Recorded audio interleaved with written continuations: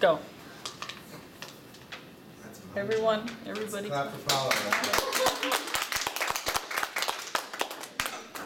In the year 1850, California became the 31st state to join the United States of America. Within the last 165 years, California showed the great promise of fulfilling its nickname, the Golden State. It truly has become one of the most powerful states within our union, and it showed many, many great promises in terms of rich and bountiful resources, great views, and also, we call it home. San Francisco, Los Angeles, San Diego. All these cities, world-renowned, have one thing in common. They call California home. But most importantly, we call it home. However, in the last 165 years, California has never faced a greater danger than it does today.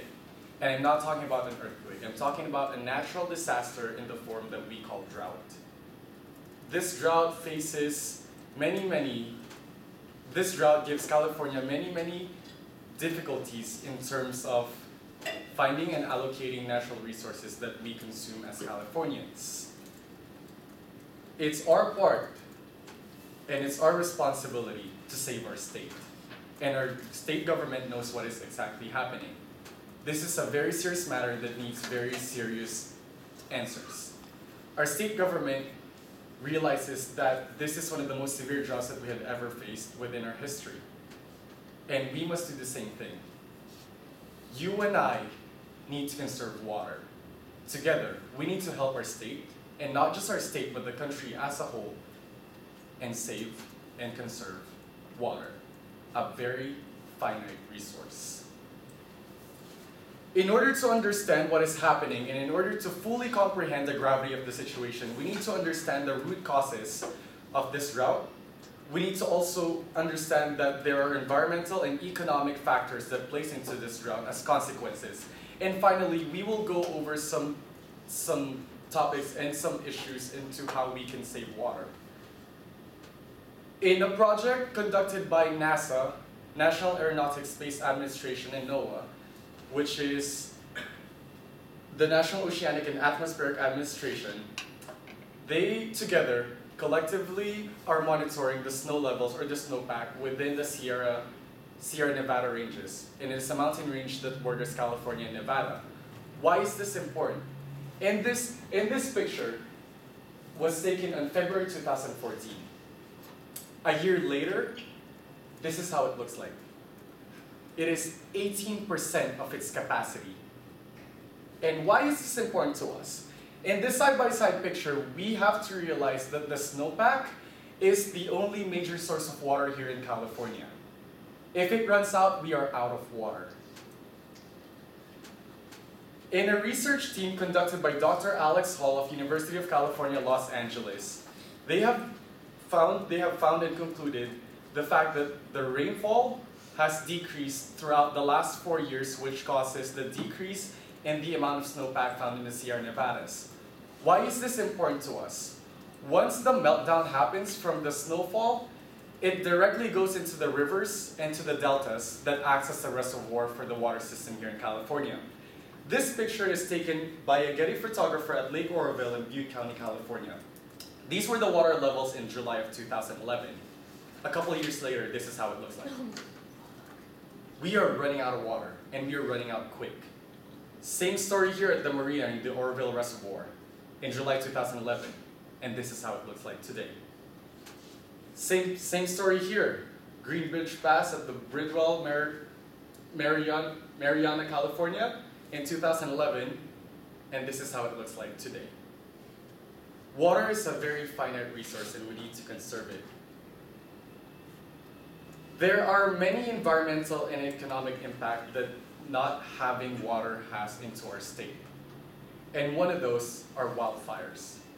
Because the land is so dry and it's so parched, it is more susceptible to wildfires. And in an interview conducted by the Los Angeles Times, John R. Hawkins, the fire chief of the CAL FIRE Riverside Unit in the Riverside County Fire Department, stated that we are preparing for another costly dry season.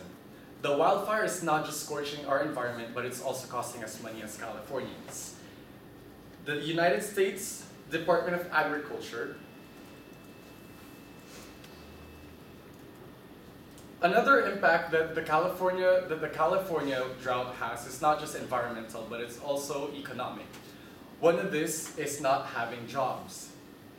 The United States Department of Agriculture, USDA.gov, access on April 2nd, 2015, estimated that upwards of 99% of the country's almond supply are produced here in California. 90% of the country's tomatoes, and 95% of the country's broccoli. But what is affected the most is the prices of the avocados. So that $1.95 guacamole at Chipotle, you can kiss that price goodbye once prices go up.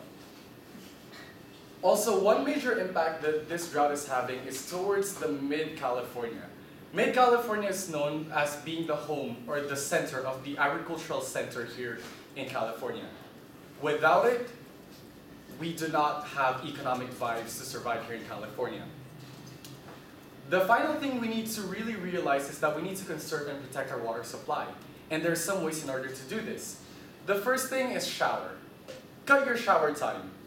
Get in, get clean, get out. The next thing is buying a low-flow water shower heads, which somehow tapers your water usage and cuts it in half. And these are available at Home Depot's, Ace, and Lowe's, your local hardware improvement stores. Also, brushing your teeth. Instead of letting the water run, make sure you use a cup and use it. And just don't let the water run because that's very, very wasteful. Additionally, washing your car. If you wash your car every week, cut it into every other week or every 2 weeks. It's not just economically helpful, it's also going to help us conserve water. And finally, saving our environment by changing out your green, lush lawns into more friendly desert landscapes. These desert landscapes, if you look into a satellite picture of how our valley looks like, it is very green. We are in a very lush environment, and it shouldn't be like that because this is the desert.